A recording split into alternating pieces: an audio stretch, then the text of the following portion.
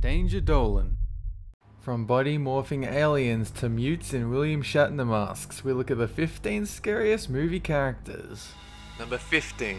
Dr. Weir, Event Horizon. While some consider Event Horizon to be an overrated schlocky mess, no one can deny how batshit insane Sam Neill becomes. Starting as a tame starship designer, his descent into madness and ultimate possession made the end result scary as balls. Weir's desires to send the rescue team to literal hell make him the least desirable person to run into in a space rescue mission. Well, him and that guy from Sunshine. Number 14. Max Cady, Cape Fear. De Niro has played some truly psychotic characters, from Travis Bickle to Rupert Pupkin, but none have approached the pant-shitting terror of Max Cady. Tattooed and muscled up from a prison sentence, he goes straight for revenge against Nick Nolte in the remake of Cape Fear.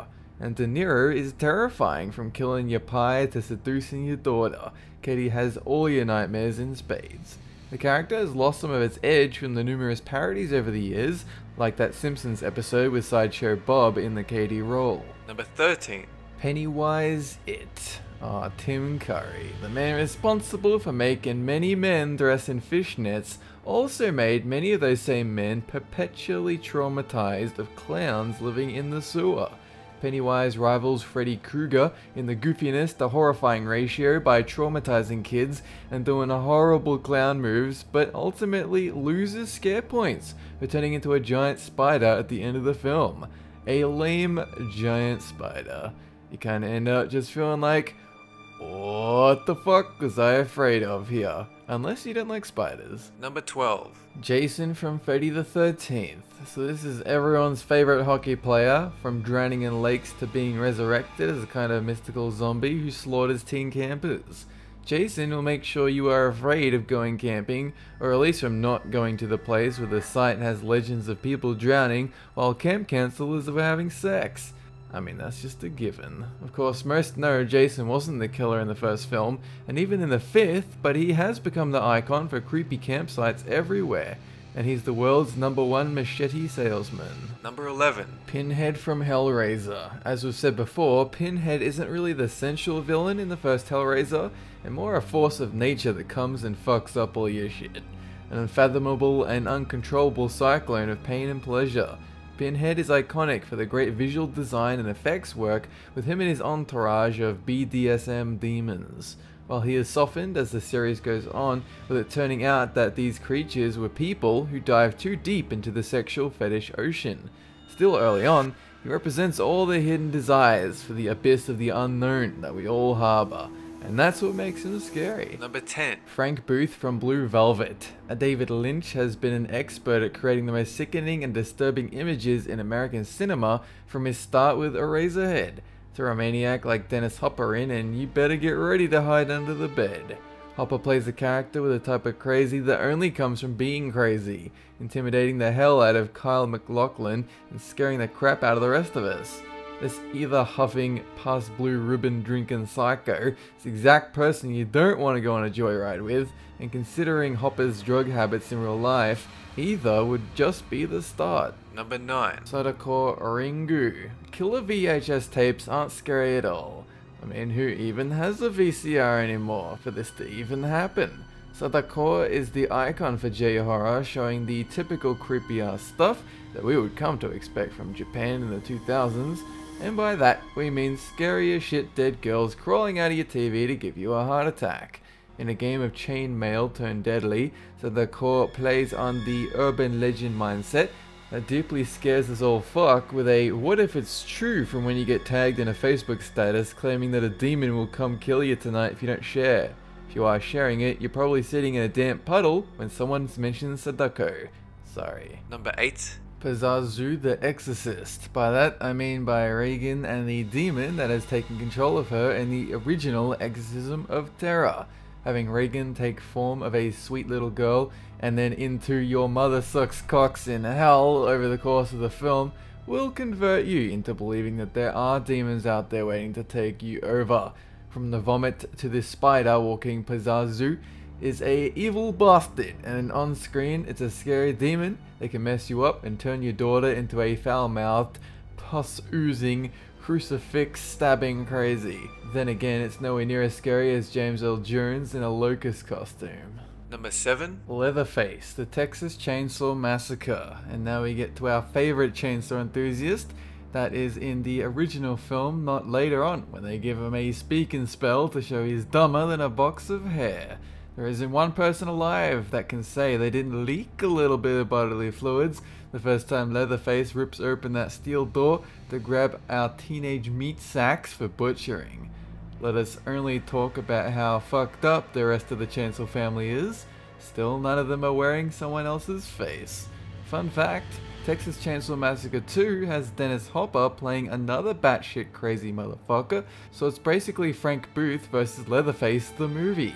At least that's what I pretend it is. Number 6. Damien the Omen. Scared of having kids? Well, at least they won't turn out to be the Antichrist. Well, hopefully not like in this case. Again, speaking about the original film and not the remake from 2006, Damien is a scary little brat, and all you have to do is stand there for you to get a feel of what Satan's offspring can do.